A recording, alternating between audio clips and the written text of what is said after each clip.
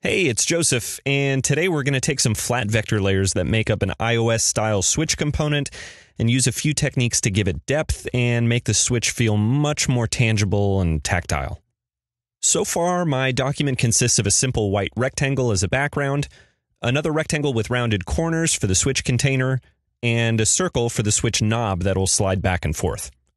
Exact numbers won't be super important for this tutorial, but to give you a sense of scale for what I'm working with, the gray switch container is 50 by 30, and the knob is 26 by 26. All right, the first thing we need to do before we get started is shift our mindset a bit and start thinking about each layer as a physical surface that's getting hit by an implied light source.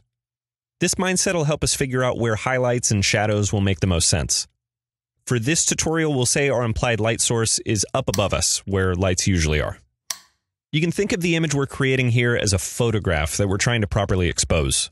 And if you've edited photos before, you know that absolute white means overexposed, a phenomenon that we usually only allow for bright light sources or specular highlights. That being said, let's start by selecting the background and make it a light gray instead of white. Next, we can darken the cutout container of the switch even more, to create the effect that the container is casting a shadow in on itself. To do this, I'll use a gradient, and make it a tad darker at the top than it is at the bottom.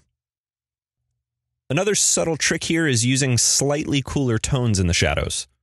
Assuming our implied light source is warm in tone, areas where the light can't reach would appear slightly less warm. We can push the depth a bit further by adding an inner shadow. The default color is fine for our purposes, but let's scoot it down a tad to a Y position of 3. Then soften it by increasing the blur to around 8. Cool. Now let's shift focus to the knob. If it's sticking out, it should be casting a shadow. Let's select the circle and add a shadow on the inspector. By no coincidence, I'll use the same Y position of 3 and a blur of 8. We can probably get away with darkening the shadow a little bit too, by increasing the alpha of the color. Now, with this shadow casting on both the switch container and the background, it looks like it's protruding further than I want it to be.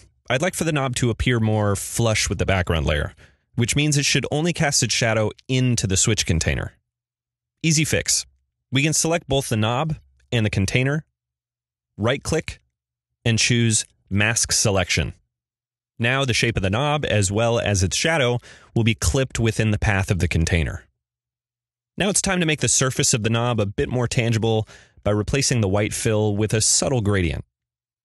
To make the surface appear as though it's slightly bulging out, I'll make the top of it a bit lighter and the bottom a bit darker, since again, our implied light source is up above.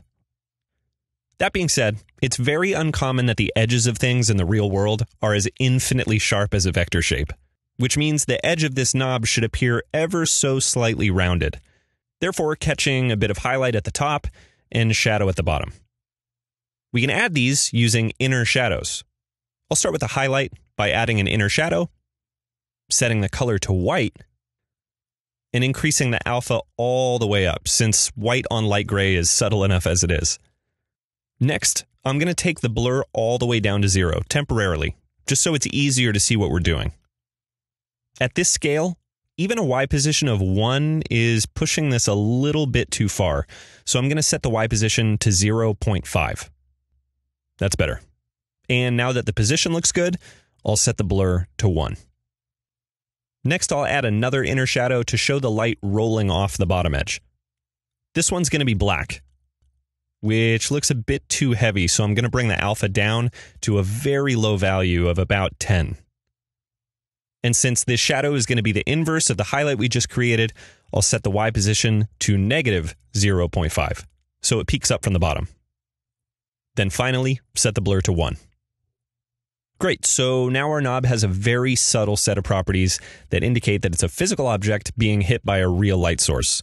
Subtle is the key here. In fact, this might be so subtle that your eyes are struggling to see what we've even done so far. That's more normal than you might think. This next step is going to break that illusion. Now let's create an indentation in the knob. With the knob selected, I'll press Command-D on the keyboard to duplicate it. Then hold Shift and Option and resize it down to about 16 by 16. Then disable that shadow. Now we've got what appears to be a bulge sticking out of the knob. Let's actually take this opportunity to increase the contrast of the gradient fill. Then also bring up the alpha of the dark inner shadow to make this look a bit more pronounced. But I did say we were going to create an indentation. To invert the appearance of this from a protrusion to an indentation, all we need to do is flip the whole thing vertically. And voila, it's now an indentation. It's a bit crisp around the edges, so we can apply a Gaussian blur to the whole thing with a radius of 1. Now this is looking really good.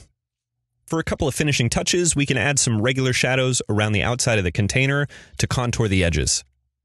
A dark shadow at the top makes the surface appear to round slightly inward.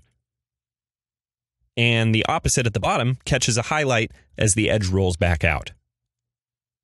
Finally, changing the background from a solid fill to a gradient that's slightly lighter at the top will be consistent with the position of our implied light source. And we're done. Now, head to Sketch and try it out for yourself.